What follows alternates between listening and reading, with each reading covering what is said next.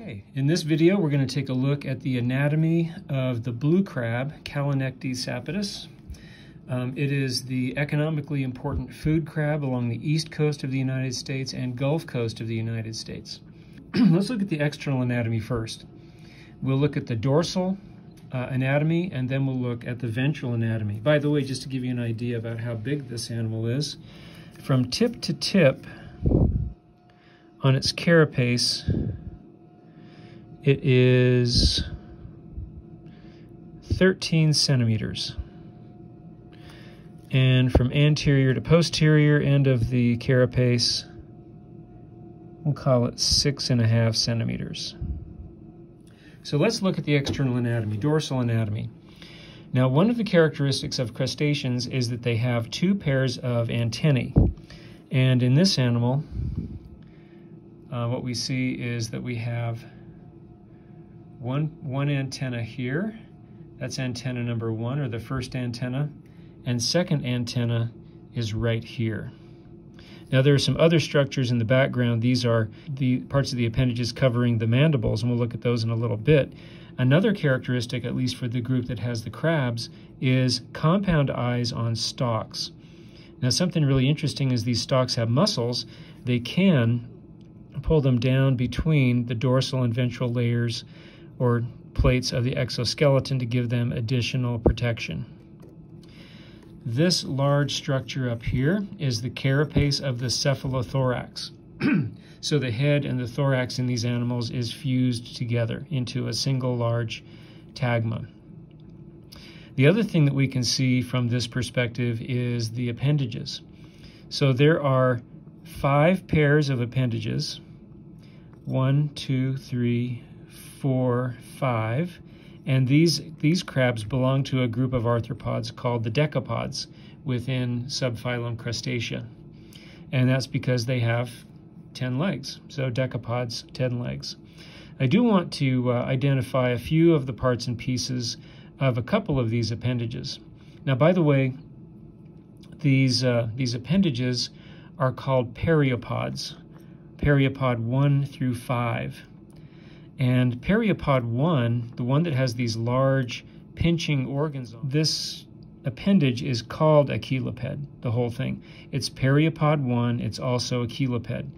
Now, some of the interesting anatomy of the cheliped is that this structure up here that actually does the crushing or the cutting. This part up here is called the manus. Manus means hand, and then we have this other part that is able to articulate and can pinch down. Now, something that's really interesting, and if you have a chance to look at these in person, I want you to look at this, is that on one of these, the claw, let me zoom in so you can see this in a little more detail. The teeth of the claw are rounded, and these rounded bumps on this are designed for crushing. If you look at the teeth on the other claw, you can see that they're not rounded, but instead are sharper. This is a cutting claw. So blue crabs, and typically most crabs, have one crushing claw and one cutting claw, is actually typical. So again, we have the cheliped with the manus and the dactyl. Now, periopods 2, 3, and 4 are referred to as walking appendages. You see they terminate in these spike-like articles, and they use those for grip and pushing and moving along the bottom. Periopod number 5, however, is a swimming leg. And if you notice, the last couple of articles of the leg are flattened and actually have relatively abundant amounts of setae coming off of them. So what these animals do is they will alternatingly beat one swimming leg up and then the other one, and alternating back and forth like this. And as they do that rapidly, they're able to push themselves through the water, kind of wobbling through the water as they go. So that's how these animals swim. And that's the dorsal anatomy of the blue crab. So let's flip it over and take a look at what we can see on the other side. So the undersurface, or the ventral surface of the blue crab, let's start up here at the anterior end. Again, we can see the compound eye on the stalk, antenna number 2, antenna number 1, and then these structures are attached to a structure called the third maxilliped. Maxillipeds are appendages that are used to help facilitate feeding. So that, of course, they do use periopod 1 or their chelipeds for grasping, crushing, and cutting food, but then after it's been cut into little bits and pieces, the maxillipeds. Now there's a first maxilliped, and then underneath here there's a second and a third that cover this structure in here, a very hardened structure, the mandibles. So if I push the maxillipeds back on the other side, we can uncover the mandibles. So the mandibles crush side to side, as opposed to our jaw, which crushes and chews up and down. And so I'm not going to remove these appendages, but just be aware that there are first, second, and third maxillipeds in there. Okay, this is the ventral, these are the plates of the sternum, which make up the ventral exoskeleton of the cephalothorax. And you can see there are individual plates that are fused together to make up this structure. Now, in addition to the cephalothorax, these animals do have an abdomen, and the abdomen is wrapped around underneath, and that's this structure right here. Now, this is a male. Male blue crabs, and in fact, all male crabs, have a, relatively speaking, a long, thin abdomen, like this. A female would have an abdomen that's more rounded and much broader, like so. Because what she does is when she lays her eggs, she'll lay eggs and hold them and brood them as a large mass of eggs called a sponge of eggs that she'll hold in place. But males, of course, don't do that. So what you can do is you can actually pull this abdomen out and open, exposing the structures inside. Now, male blue crabs have these two long swimmerets. Remember, the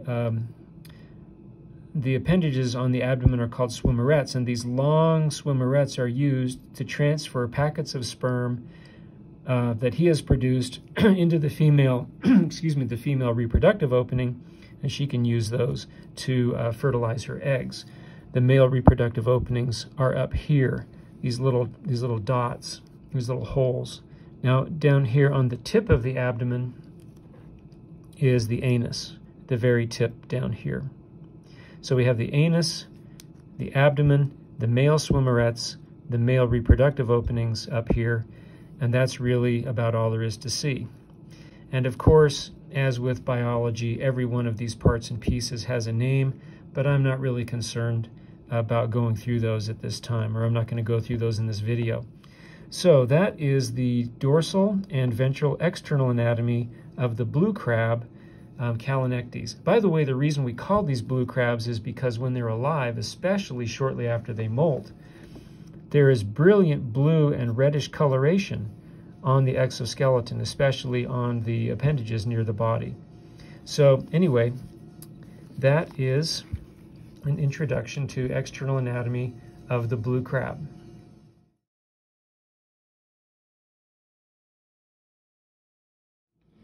All right, let's take a look at the internal anatomy. Now, the way that I've found, at least the most effective way that I've found to open up the body cavity without totally disrupting everything inside is to take a pair of iris scissors, like these, or whatever scissors you happen to have, and insert them into the angle of this joint between the cephalothorax and the abdomen. There's a thin layer of tissue that runs right along here that's actually an ecdysal line. So there's a thin layer of tissue here, and then cut using your scissors as close to the edge as possible, to the outer edge of the dorsal carapace of the cephalothorax. Then I recommend using a soft probe if you have one, gently lift up on the posterior end, scraping the inner surface. I actually pick it up and look down inside as I'm doing this, and I remove soft tissues that are attached to the dorsal carapace of the cephalothorax, and then you can lift it away, revealing the anatomy that's inside. I haven't done anything other than remove the dorsal wall or the dorsal portion of the cephalothorax, or the exoskeleton. But let's look at a few things that we can see here before we do anything else. So to begin with, back here, this structure right here is the heart. And if you're not careful, you'll rip the top of the heart off and remove it with the exoskeleton. So take your time as you do this. These structures out here, these are gills. And there's actually a thin layer of tissue that covers the gills that is removed when you remove the cephalothorax. And you can kind of see me scraping it away here. So the gill chamber is actually isolated from the hemocoel chamber inside. Now you notice the gills come to a point right here so that the heart can beat and pulse and push blood received from the gills out to the body. There are some muscles right in here. These are the posterior gastric muscles. And that's pretty much it for the moment. So what I want to do is I'm going to come in and remove some of this additional tissue that lined the inner surface of the exoskeleton, exposing other organs. Now I will mention one thing.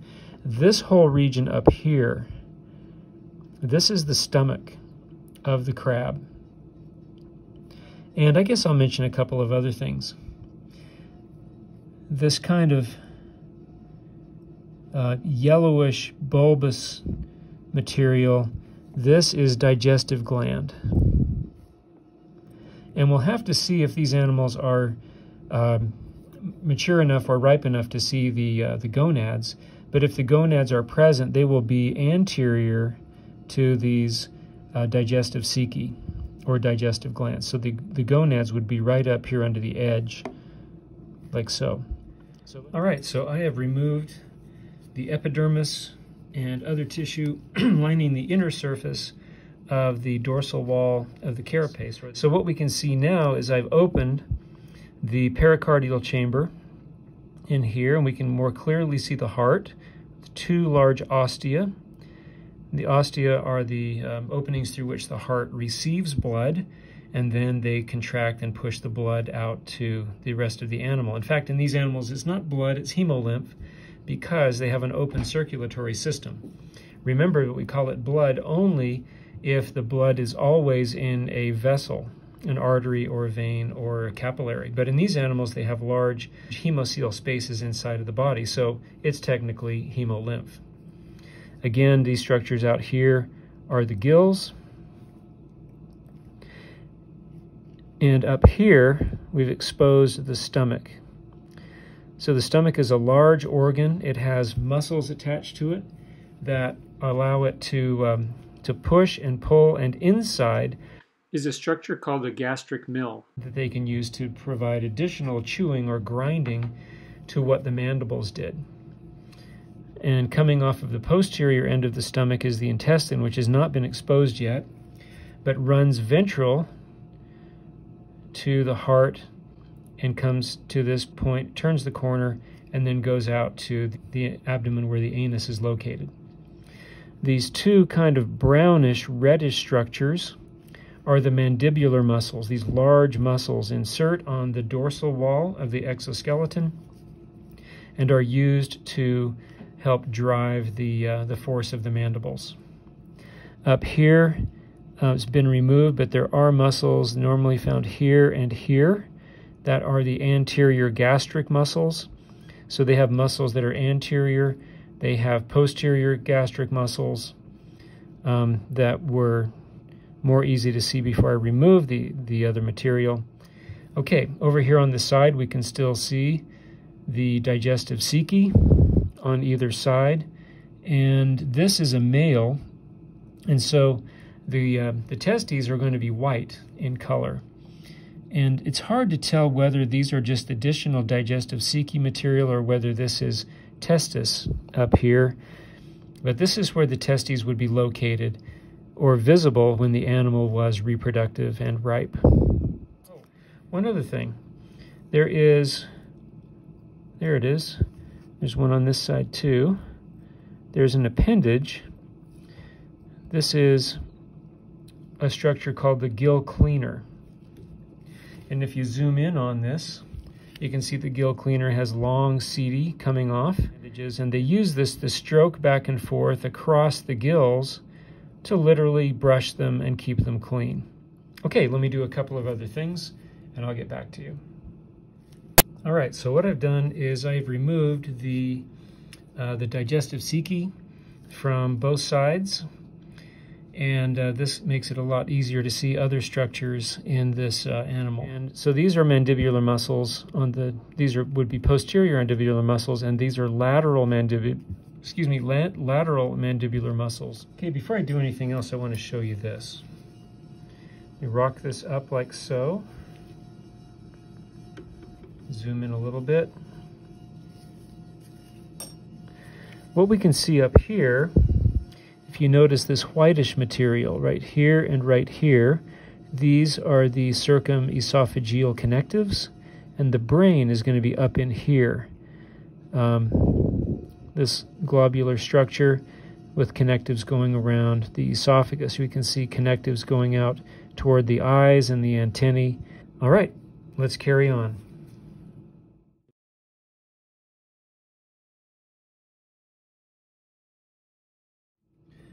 Okay, so what you're looking at here is the stomach. So I removed the stomach.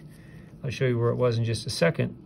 But I've opened it up. This was the dorsal wall up here, and inside are hardened structures. I can feel it with my probe tip. These are hard structures. They're connected to muscles, and they can grind as food comes into the stomach and continue to provide additional grinding action.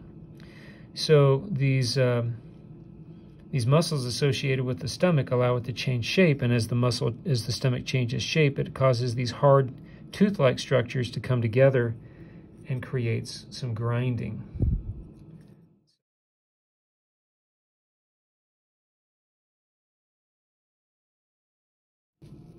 So here's our crab. The heart is removed, the stomach is removed, but with this preparation you can now see this tube-shaped structure right here. This is the intestine, which then comes down here, turns the corner, and goes to the tip of the abdomen where the anus is located. So up here, as I mentioned before, is the brain, dorsal to the esophagus, which came in right through this opening right here. We see the nerve connectives coming down on either side. And you can't really see it happen right here, but down here, we can see the paired nerve cord. And in this animal, the body is become squat, anteriorly, posteriorly compressed. And so this whitish material that you see, the spot right here in the middle, but this whitish material around it is all nervous material. So we have a large nerve plexus down here with these radiating nerves coming off and going out to each of the periopods to help control them. So, and then there is also a nerve cord that continues out. Let me see if I can get this into frame. So right here,